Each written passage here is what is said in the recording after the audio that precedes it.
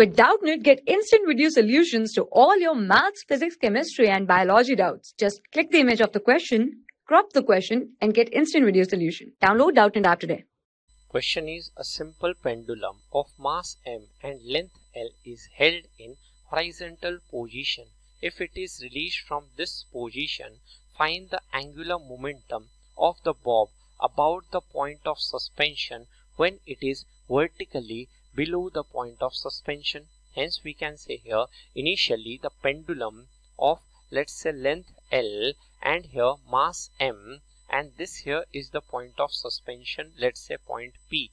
Now this length is L and mass is m, is held horizontally. Now here it says when this mass is released here, so this mass comes here in vertically below direction at this point. So we need to find angular momentum of this particle about this point P here. So we can say here, when this reaches point P, let's say from point P at distance of L vertically below, this attains a velocity v. So we can say here, this can be written as our, by energy conservation, mechanical energy conservation, we can say here initial potential plus initial kinetic energy will be equal to final potential energy plus final kinetic energy, which gives us initial potential energy. If we consider at this, let's say, lowest level to be 0, so at L height we have potential energy as mgl, initial kinetic energy as 0 as it is released from rest. Final potential energy at this lowest level will be 0 and kinetic energy here will be half mv square. So m and m cancels out, hence we have here value of v as root under 2gl. So we know here angular momentum about the point of suspension can be written here. If we write here omega, we have v equal to r omega, hence omega comes as v upon L.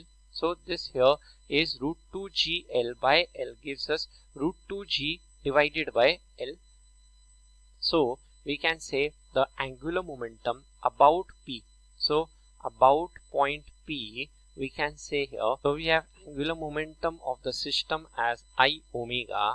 Now I here is ml square and omega value we have obtained as root under 2g upon L.